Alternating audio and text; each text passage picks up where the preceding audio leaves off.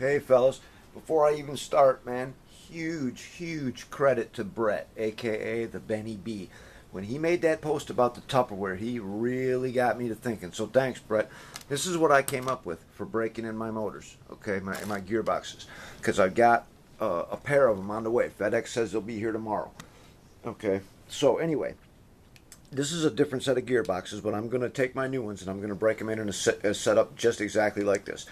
This is just a motor plate out of a Tiger 1. I just took a regular motor plate, one of the ones that Eric sent me. This is a standoff that came out of an old set of gearboxes. That standoff right there is threaded on both sides. All I did was put it on the bottom of the plate and put a screw through there. And the reason I did that is so that when you set it down, it's tilted like that. Okay, and that'll become evident why I did that in a second. Then, here's where Brett's idea came in really good. I went down to, we got a place up here, it's called Myers. It's kind of like Walmart or Kmart. It's just a big department store, you know. And they sell these. This is the Meyer brand. They're Tupperware bowls. I bought 3 of them for $2, okay? And they come with lids. Now, I made sure to measure so I would get the right size, and I determined that what I needed was 5 by 7 by 4 inches tall. That way I could get the lid on and all that good stuff. So, and that's pretty much exactly what these are. It's 5 by 7 and they're a little over 4 inches tall. So I put a hole in there and I ran through, I made up a cable. Now this is a 5-pin connector, but I'm only using 4 of the pins. I'll show you that in a second. And it comes through and they join together and they just hook up to a Tamiya battery connector. Okay?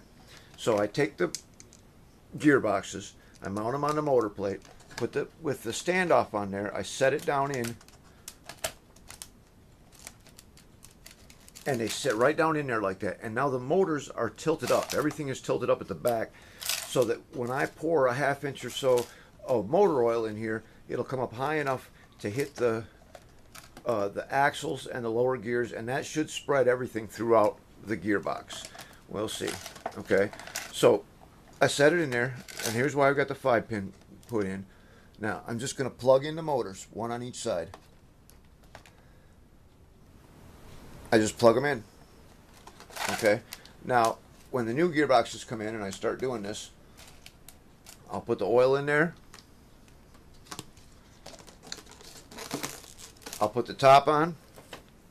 I'll plug it into a battery. I'll let them run in the oil for, I don't know, Eric says about an hour.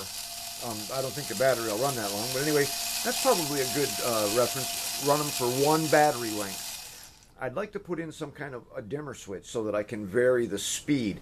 We'll get to that later, and I'll make that so that I can just plug it in too, you know. But anyway, now I've run it, I've oiled it, I've run them for a while. Okay, now the way I've got this wired, I pull these out and I switch places. Okay, move this one over, plug this one into, and now they're going to run in the opposite direction when I plug them in. Like before they were running, let's see which way before they were running backwards, now they're running forwards. So I can run like 1 battery length on forward and then switch over and run in the opposite direction. I got the lid on there to keep the oil from splashing everywhere. Thanks, Brett. That was just a wonderful freaking idea, bro. I'm really happy with this. When the new gearboxes get here tomorrow, I will be using this method to break them in. I will then remove the motors and clean the gearboxes thoroughly with mineral spirits, and then I'll re-oil and lube everything and install them in the tank. So there it is, fellas.